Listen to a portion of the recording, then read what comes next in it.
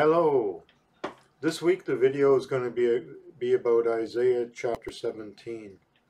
There's a lot of good stuff in this chapter, and I think it's pretty connected to where we are now in history. It seems to be, and there's some good prophecy in here that I think people would appreciate hearing. So I encourage you to watch the video to see what you think of it.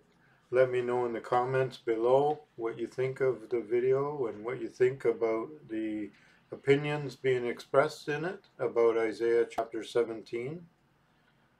I just said a prayer and asked for an idea for a video, and this is the idea I got, Isaiah chapter 17. So we'll see how this goes.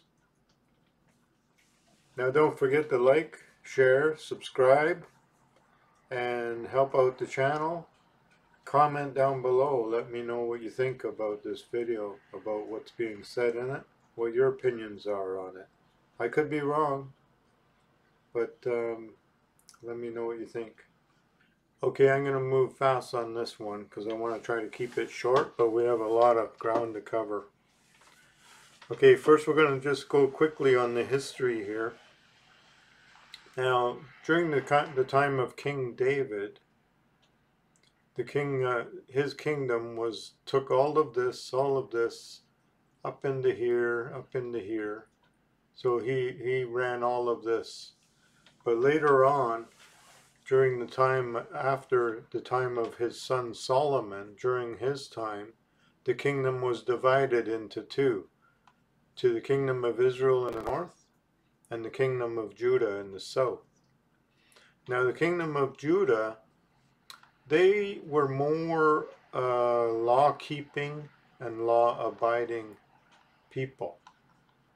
When the king of the north split off from Judah, he set up some golden calves, one up here somewhere in Dan, and one here in Samaria, or one in the south here. And these two golden calves were to keep the people from going to Judah, to Jerusalem, and being, because the religious center was in Jerusalem, and he wanted to draw them away from the religious center so that they would be separate kingdoms. And so he set up these golden calves, and one of the kings of Israel in Samaria, named Ahab, he married the king of Tyre's daughter, who was named Jezebel. And they brought Baal worship into the kingdom also.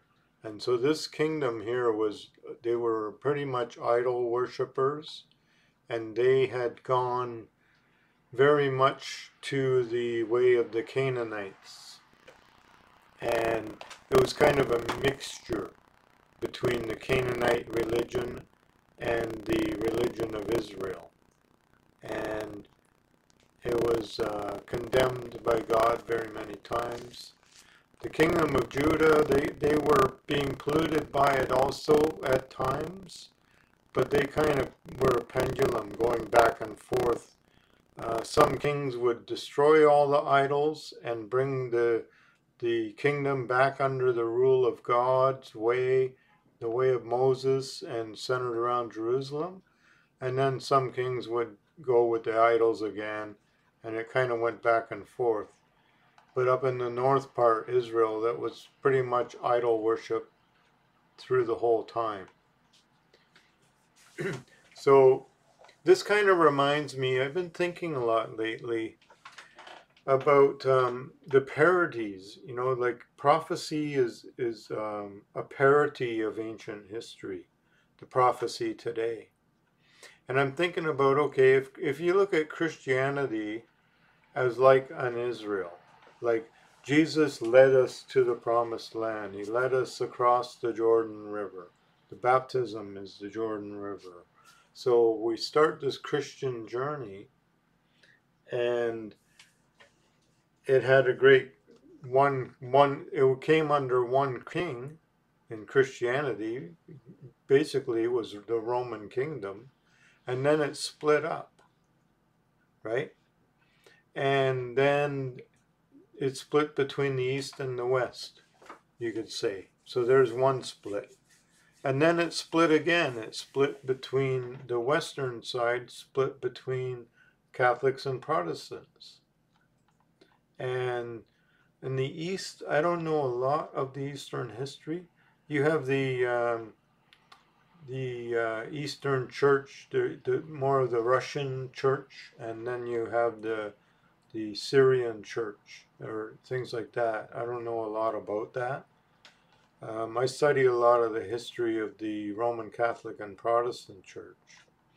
So now you have, like, if you think of it this way, okay, the Protestants are sort of more legalistic, more with the law of Moses, more with the Word of God, and they may swing back and forth sometimes. We're up here with the Orthodox, they're more, with the golden calves and the mixture between what the world has to offer and what God has to offer. There's more of a tradition drives them more than the Word of God. So if I think of it that way, then that's sort of what I've been thinking the last week or two, just thinking about how does history pair up with today? And where are we headed? What's happening? Where are we in prophecy? And then I get this thing, and when I prayed about what to do my video about, I get this Isaiah chapter 17. And it kind of falls into what I've been thinking about quite a bit. So now let's get back to the history. So this is where we are at now with the divided kingdom. Here's the kingdom of Damascus. They're Arameans, right? Aramean kingdom. This is Ammon, Moab. These are the two children of Lot. They are also idol worshippers. There's the kingdom of Edom. So, and there's the Philistines, which Palestine is named after. There's the Philistines. So, so what happened was the Assyrian Empire, under Tiglath-Pileser III in the 7th century, he conquered this area here, starting from Nineveh, and he conquered Babylon, and he also went down into here and conquered this whole area. See, Jerusalem is right about here, so he didn't get Jerusalem, but he got the northern kingdom, and he got Damascus and Ammon and Moab. Okay, so that was all conquered by the Assyrians, Tiglath-Pileser III, in about 720 or 723 or something like that. So Tiglath-Pileser, I suspect he came into Israel here, and he ravaged through Israel. He didn't get the kingdom of Samaria. That came just after him. But he went down into here. He probably took Moab and Ammon, and he took Damascus. And see, the kingdom of Israel, Ammon and Moab and Damascus were all banded together against the Assyrian Empire. But under Hezekiah, Judah did not band with them. Judah kind of stayed out of it. So Assyria came down and punished these kingdoms. And these two were taken off into captivity. These guys were taken off into captivity. So this is what our prophecy kind of covers, this time period. And this was what Isaiah was prophesying about at that time. But there's also a fulfillment of his prophecy for our time, because history is like a cycle. and it goes bigger and bigger circles. So now we're on a worldwide, global scale. Okay, let's get started here. Isaiah chapter 17. The burden of Damascus. Behold, Damascus is taken away from being a city, and it shall be a ruinous heap. The cities of Aror are forsaken. They shall be for flocks which lie down, and none shall make them afraid. What makes that, what does that mean, forsaken? They will be left. They're just left. The people are taken away from and taken into captivity, and they're just left there empty. And the flocks of goats or sheep will just lie down and feed on the grass and not have any problems. They'll just be for the sheep. So where is Aurora? Aurora is down in this area. This here is a river, Arnon, and Aurora was a city in this area, and so the cities around Aurora were taken. Next verse. The fortress also shall be ceased from Ephraim, and the kingdom from Damascus, and the remnant of Aram. There was no Syria in those days, the remnant of Aram. And they shall be as the glory of the children of Israel, says the Lord. So the fortress of Ephraim, that's Samaria.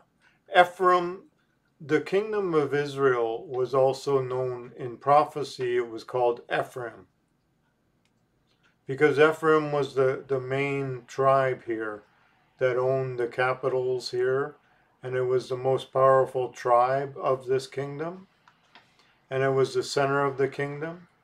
It was kind of like Washington, D.C., you know, like it ran the rest of it. So that tribe, the name Ephraim came to mean this whole kingdom. So the stronghold of Ephraim is Samaria. And Aram, see, these are Aramean, these tribes. These are like nomadic tribes in this area, in the desert. And this is the Aramean kingdom. And its capital city was Damascus. Aram.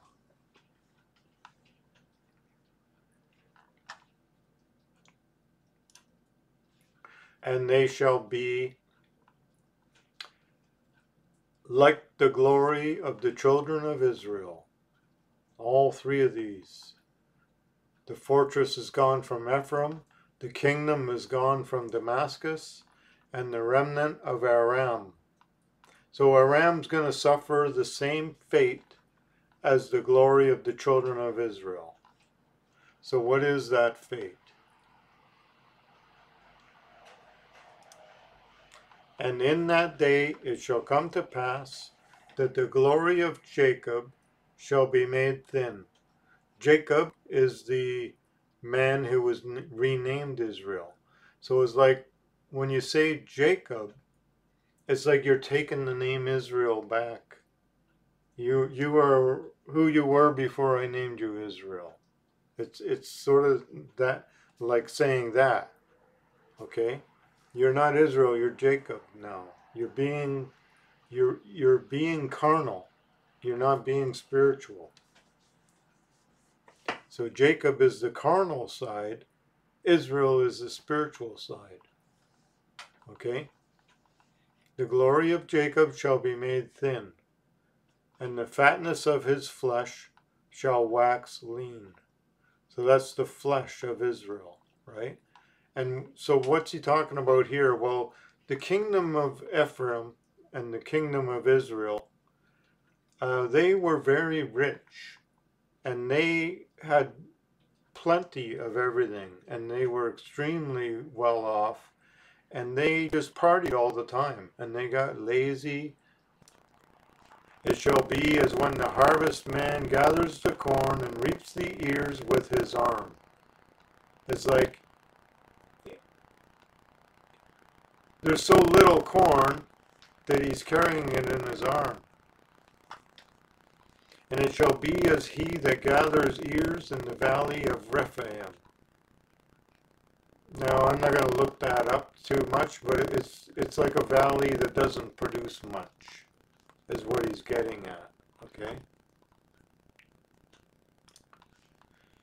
Yet gleaning grapes shall be left in it. So what's gleaning grapes?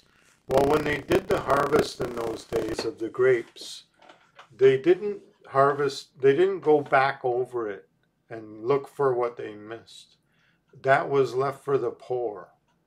So they would go through the harvest and pick the grapes, but they wouldn't go back over it.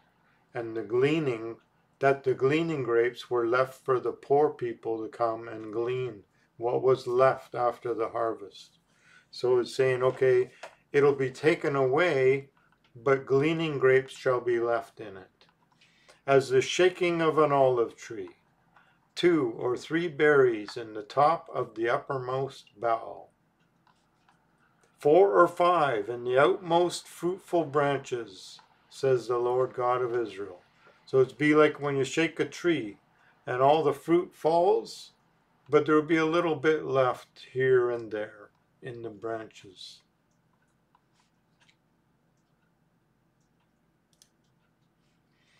And then at that day a man shall look to his Maker, and his eyes shall have respect to the Holy One of Israel. Why? Because everything's been taken away. And he will not look to his altars, the work of his hands.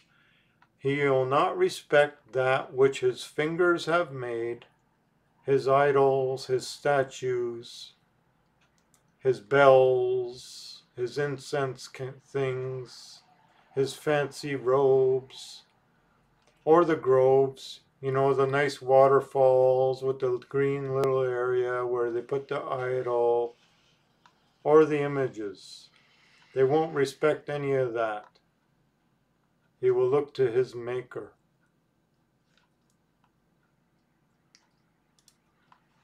And in that day his strong cities shall be a forsaken bow, and an uppermost branch which they left, because of the children of Israel, and there shall be desolation. So they're going to be thinned out, very, very thin. Because you have forgotten the God of your salvation, and you have not been mindful of the rock of your strength. Therefore you shall plant pleasant plants, and shall set it with strange slips. Okay, so what's that mean? Well, when they plant plants, the slip is like when you have the saplings and or the seedlings, the little package that is around the roots to keep them good. Those are the slips. It's like a sleeve, you know, and you dig the hole and you put the sleeve into the ground, and that's how they plant the saplings and the small plants. So you will, because you have forgotten God of your salvation, and have not been mindful of the rock, right? God is the rock. Peter's not the rock. God is the rock. So you have forgotten your rock. Therefore you shall plant pleasant plants, but you shall do it wrong. You shall use slips that are not from God, strange slips. And in that day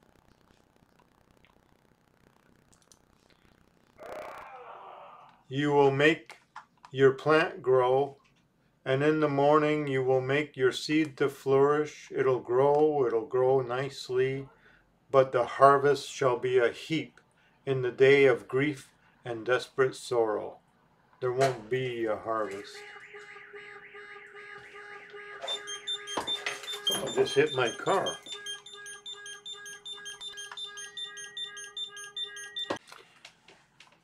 I'm back. It was some crazy drug addict smashed my side mirror on my van. Set off the alarm. Minor problem. Just have to get a new glass for the mirror. Didn't find him. He's gone. Ran away. So where were we? So there won't be a harvest, right? The harvest shall be a heap in the day of grief and desperate sorrow. So you will not be what you were expecting. You planted your plant with your strange slips, and you thought everything was going to be nice, and you thought you'd have a nice big harvest, but you won't have a harvest. Woe to the multitude of many people, which make a noise like the noise of the sea, and to the rushing of nations that make a rushing like the rush of many waters. They're all going together. They're all going in the same direction. They're all of one heart, right? They're all making a noise, like the noise of the sea. And they're all rushing like a river, you know, all rushing together. They're all doing something together. The nations shall rush like the rushing of many waters, but God shall rebuke them, and they shall flee far off, and shall be chased as the chaff of the mountains before the wind. What's the chaff of the mountains?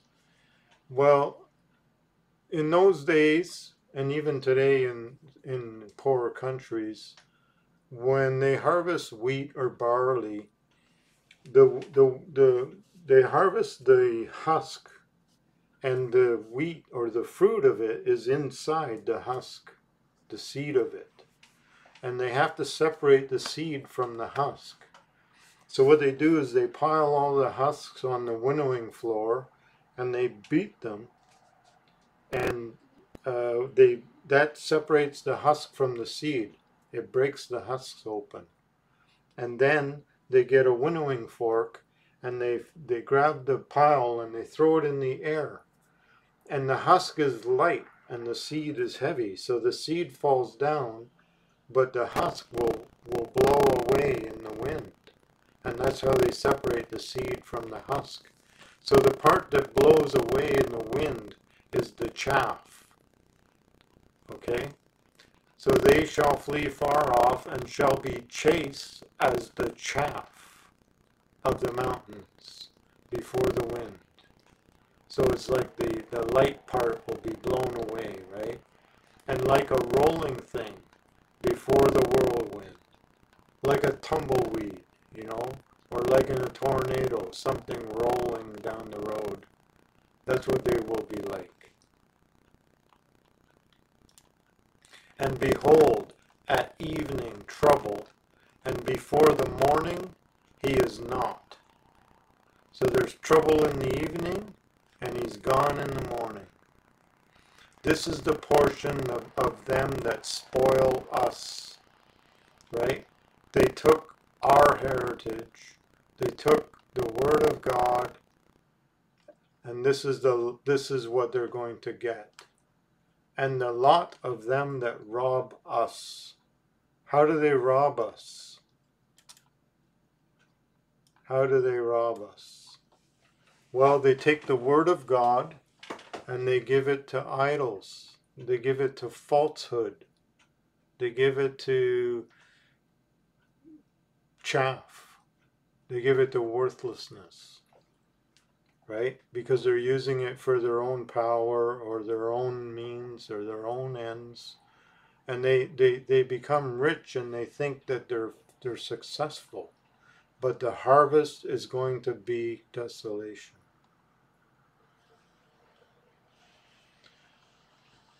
So I'm not going to sit here and say who is who and what is what on who's going to be chaff and who's going to be not.